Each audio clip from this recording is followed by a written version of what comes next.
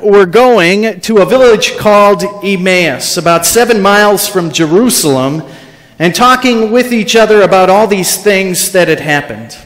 While they were talking and discussing, Jesus himself came near and went with them, but their eyes were kept from recognizing him. And he said to them, "What are you discussing with each other while you walk along?" They stood still, looking sad. Then one of them, whose name was Cleopas, answered him, "Are you the only stranger in Jerusalem who does not know the things that have taken place there in these days?" He asked them, "What things?" They replied, "The things about Jesus of Nazareth, who was a prophet, mighty in deed and word before God and all of Nazareth, and all the people, and how our chief priests and leaders handed him over to be condemned to death and crucified him. But we had hoped that he was the one to redeem Israel. Yes, and besides all this, it is now the 3rd day since these things took place. Moreover, some women of our group astounded us. They were at the tomb early this morning, and when they did not find his body there, they came back and told us that they had indeed seen a vision of angels who said that he was alive. Some of those who were with us went to the tomb and found it just as the women had said, but they did not see him. Then he said to them, "Oh, how foolish you are, and how slow of heart to believe all that the prophets have declared. Was it not necessary that the Messiah should suffer these things and then enter into his glory?" Then beginning with Moses and all the prophets, he interpreted to them the things about himself in all the scriptures. As they came near the village to which they were going, he walked ahead as if he were going on. But they urged him strongly, saying, "Stay with us, because it is almost evening, and the day is now nearly over." So we went in to stay with them. When he was at the table with them, he took bread. He blessed it and broke it and gave it to them. Then their eyes were opened, and they recognized him, and he vanished from their sight. They said to each other, "Were not our hearts burning within us while he was talking to us on the road, and while he was opening the scriptures to us?" That same hour they got up and returned to Jerusalem, and they found the 11 and their companions gathered together. They were saying, "The Lord is risen indeed, and he has appeared to Simon." Then they told what had happened on the road, and how he had been made known to them in the breaking of the bread. This is the gospel of our Lord. And I invite you to please be seated.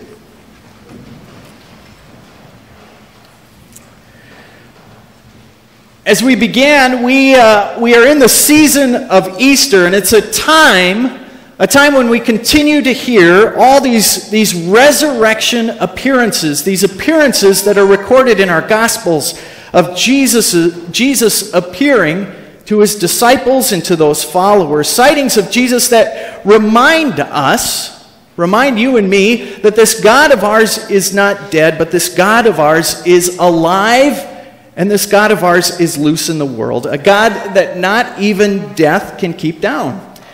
These resurrection stories remind us that God is loose and using people like you and me to do some pretty amazing things. In our story today, you heard the story. We had 2 men who are walking down the road. They've just witnessed Jesus' death along with everyone else, right? And I wonder what that was like. They saw how Jesus would have been beaten and died this painful death. They saw it all, and I imagine it was horrifying.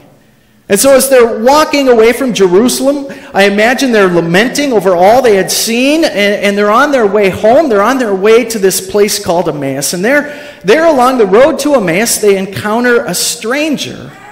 And this stranger is seemingly oblivious to everything that's gone on. This stranger asks what they're talking about there on the road. I imagine the 2 of them looked at each other and looked at the stranger and wanted to say, "What rock did you just crawl out from under? Huh? How could you not know?" How could you not know what's happened? And after they explained, what's strange is this unidentified man did something I imagine they thought was kind of different, a little strange. He started talking about the story of their faith. And he interpreted the story of their faith and how this Jesus was a fulfillment of all they had learned and believed, and as though his death was all part of this great story of their faith. And as they listened, I imagine they were a little intrigued, And they were drawn so much so to him that they invited him to dinner. And there the Bible says, as he broke the bread, it says their eyes were opened. Their eyes were opened, and this man who was in their midst, this was Jesus right there in their midst. They have the risen Christ. They realize that this one who was with them is the one whom we proclaim on Easter. Help me here. Christ is risen. He is risen indeed. Oh, you can do better than that. Christ is risen. He is risen indeed. There you go. That's better, And as they realized that this was Jesus, it says that their hearts burned, Their hearts burned. Something within them burned. The Bible says, if you will, they had heartburn, And we're not talking about the kind of heartburn that comes from a spicy burrito from Taco Bell, Folks, their hearts burned. Here's what I believe. I believe with all my heart that you can't be a person of faith without having a little heartburn. Without having a little heartburn. People of faith, just like those two people walking down the road to Emmaus, being people of faith means that you and we will experience heartburn. We should experience heartburn. If you really come to know the story of Jesus, if you read the story of his life, if you watch who he hung out with, if you watch how he cared for the sick and how he was concerned about justice for the oppressed, choosing peace over war, lifting up the outcast, if you follow this Jesus around and you live in this world of ours, you cannot help but have a healthy dose of heartburn now and then. Our hearts burn for those in need.